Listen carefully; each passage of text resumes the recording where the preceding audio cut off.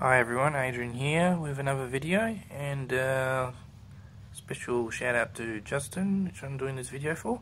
So here we have my LG G-Pad 8.3, and I've just put CyanogenMod 12 on it,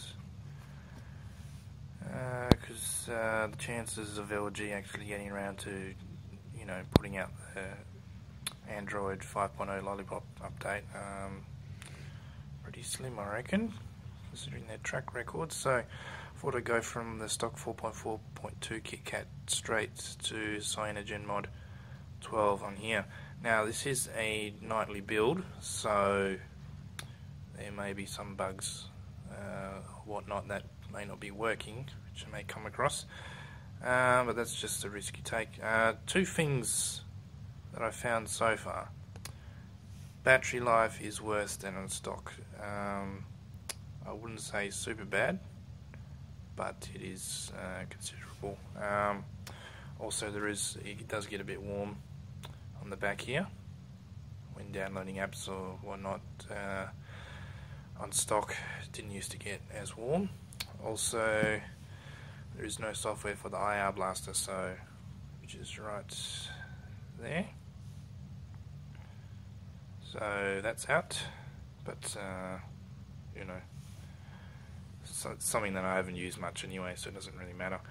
Okay, so this is just the default LG G-Pad 8.3. This is not the Google Play edition, which did get updated to Android Lollipop 5.0 anyway.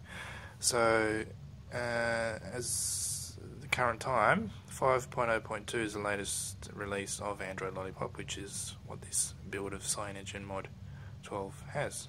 So I've been playing with it for a few hours. Took me a while to get there, so I figured out how, trolling through the internet to eventually get it to the tablet to be rooted, and then install twerp recovery, and then finally nightly build of CM12. So let's get straight into it. I won't hold you guys back. Now, double tap and to wake and double tap to sleep are still here, so just double tap, and there is the lock screen. So all your notifications come up in here. So if you've got Twitter, music player app, whatever, all shows up on there. You've got here battery life, Wi-Fi, flight mode, and this over here allows you to switch users if you've got more than one user. Okay, so I'll just unlock this since I have a pin protection on it.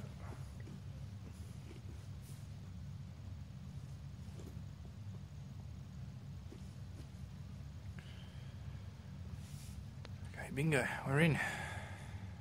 So this is Android Lollipop. I'll just show you quickly all the new features. So here we go, we've got the app drawer here. You can see it works pretty smooth. So LG did have a pretty light skin on the G-Pad anyway, but this just, through my experience with this so far, this just blows it away, by far. Just super smooth. Now if you go from the left, up there, as you can see there, gives you notifications only in a condensed form. So to get the full lot with the the usual toggles for the quick settings and whatnot, you have to go from the right. See, there you go. Now you've got settings. You've got the battery status settings there. You can display the weather. I'm not sure if that's stock Lollipop or something that's CyanogenMod added in there. Brightness slider. So this does, it's got the automatic brightness anyway, because of the ambient light sensor up here. That's my Wi-Fi, Bluetooth. It's in flight mode, auto rotate, rotation lock, whatever. Location, GPS, and car screen for Chromecast. Excuse me. So let's just go into the settings. So this is settings screens here. Just the usual settings. So in earlier builds of Android, obviously it was just one long list, so they've tried to organise a little bit better here. As you can see there, down the bottom. So if you swipe from the left, it comes up. This is part of the material design, so everything just looks and feels great when you scroll through it. See that? Come from the right, and then the curve there shows that you come from the right or the centre. So nice. There you go. So anything scrolling just pops up with that. So about the tablet, here we go. So I've already posted a screenshot of this before, but there it is right there. Cyanogen mod 5.0.2. This is a nightly from January 11, which is the latest build as of today. So all things going well.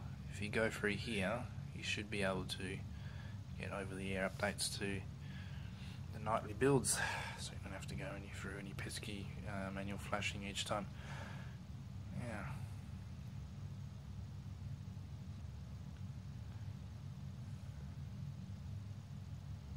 There you go. There's Lollipop. Change colours. And you've got a version of Flappy Bird, which I've never been any good at, and haven't even bothered to try on here. Oh, look at that. Out already. Now, let's get into the nitty gritty of it. So the buttons here have changed, but they're essentially the same functions. Back, open the app drawer, and task switcher, whatnot. Okay, I haven't organised my home screen properly, as you can see, but this is, you'll probably recognise, is the Google Now launcher. So that hasn't changed in appearance really. Here's the app drawer. All the apps are here. So one of the things that has improved on this Android Lollipop is the opening and the switching between apps and all of that.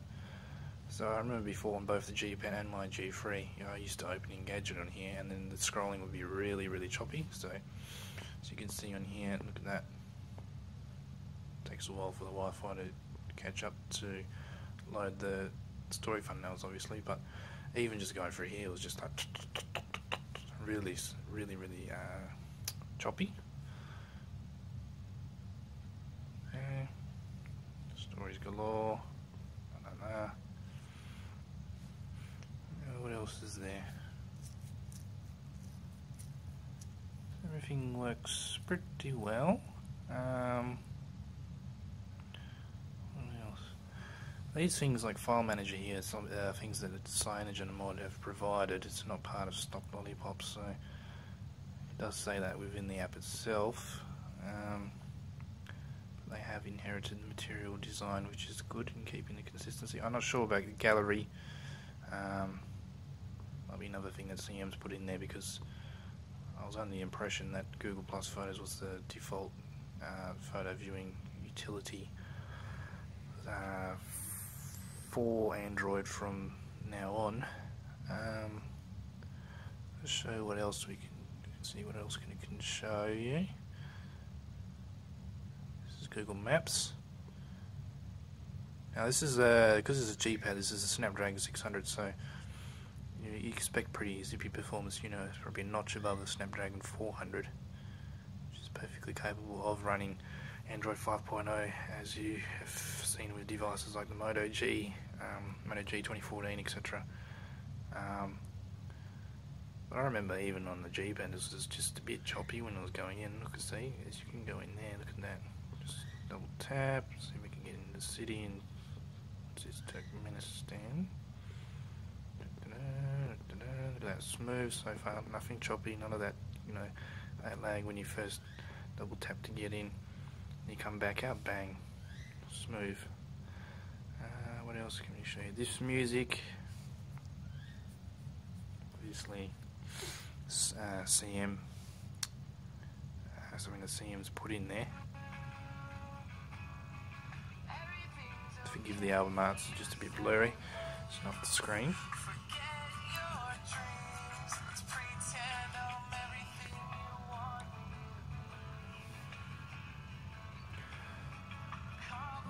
smooth. So you can just, it's not as encompassing as the original, stock build of Android on the LG G-Pad, because on that you could just double tap anywhere on the screen to lock it, to lock the screen. You can't do that here, you can only do it on the status bar. So there it is, locked. Now you've got notification there, as you can see. Control the music playback.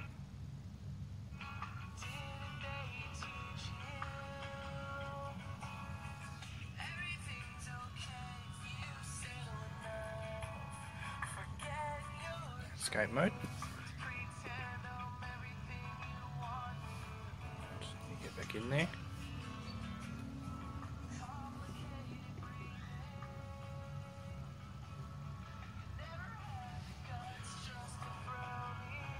Again, using my pin there, so sorry I couldn't show that to you guys. Now, as you can see, everything opens pretty smoothly. The only place that I've seen lag so far is in the Play Store, wherever you are, my friend. There you are.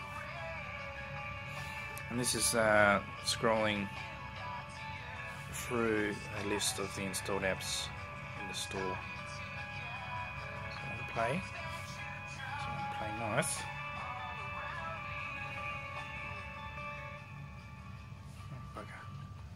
Anyway, scrub that. This is Task Switcher, Android Lollipop style. Click through like a pack of cards. Look at that. Small as.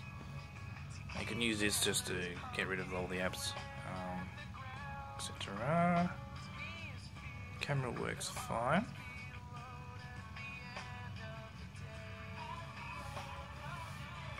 You can switch between that and the front one. I'll show you because it's just pretty obvious stuff anyway. What else? So as you can see, it's still, even though I've got a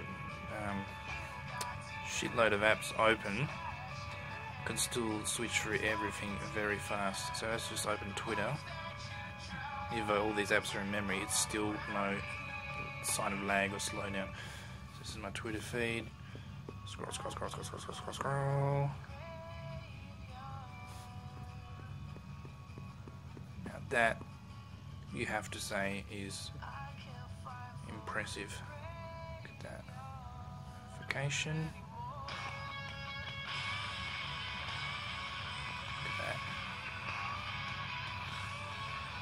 Pretty cool, isn't it? Now I have to presume that this is, due to the ART runtime, being used instead of the older Dalvik-ing, the switch has been made in Lollipop to this fully, as it was an experimental that you could turn on in KitKat, but they've done a great job of it, and it's good to see, that's working quite well in here. I'll just pause that for a sec. Now, clock.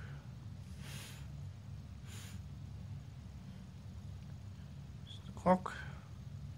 How switch it is.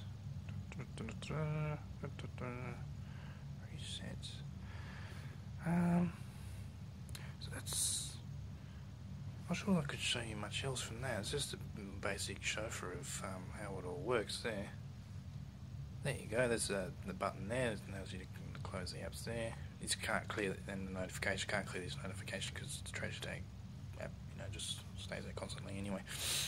Yeah, click and tap on the weather, comes up Yahoo weather widget. Drag or resize it, unfortunately. It's no biggie.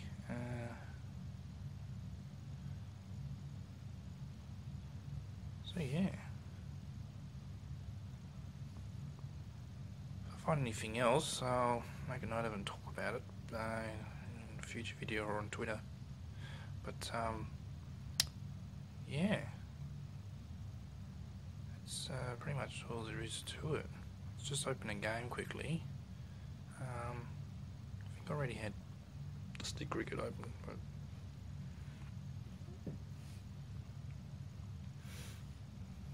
So you just switches through there pretty quickly. Landscape, so back to portrait mode again. So far, very impressed. As you can see, in a couple of minutes, it's already gone down to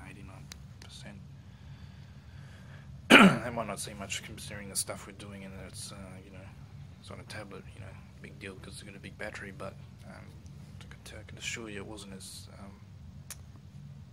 didn't drain as fast as that. And certainly turning on flight mode helped a lot in here. Just Kindle app. Just reading the history of Symbian book here by David Wood. It's a great read. Long one, and hopefully I'll get through that one day soon. Microsoft Word.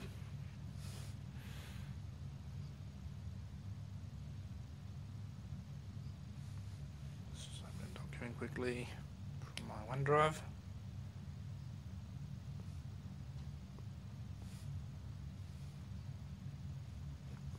So yeah, look at that, pretty good. It's a little bit of lag there, but there's hardly anything. I've seen that lag on Office Android before anyway. So yeah, looks great. Show you YouTube quickly.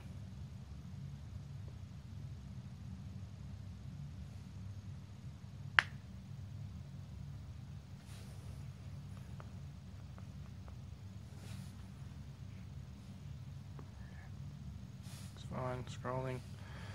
That's pretty much it. So, oh, there is one other thing. Now there's a G there's reminded me. So, as most of you know, you can say "Okay Google" from any screen and bring up Google for a voice search. So this is obviously not like the Moto X, 2013, 2014, where you can just say "Okay Google" from when the phone's locked, like there. And what time is it in Perth?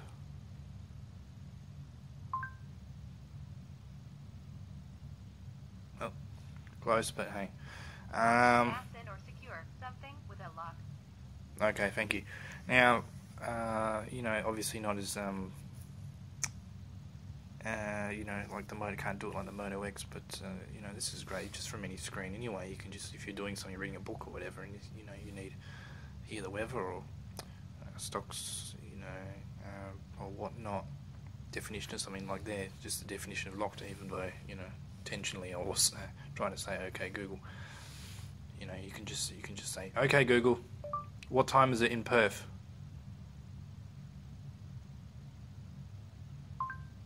The time in Perth is 9:19 a.m. Okay Google. Okay Google. Okay Google, show me what I have on tomorrow.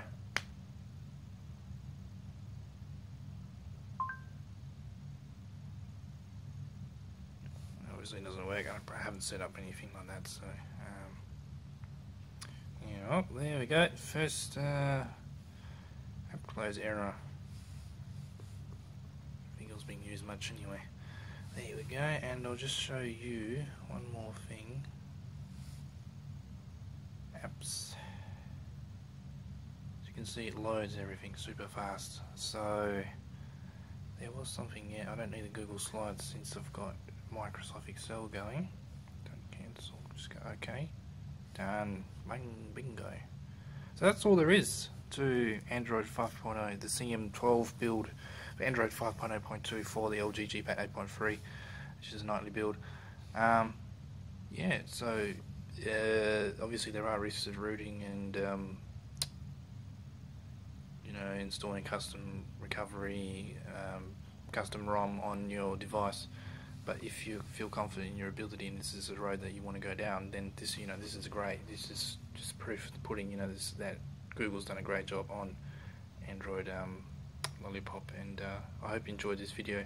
Like, subscribe, tell your mates about it, and I'll see you on the next one. Thanks for watching.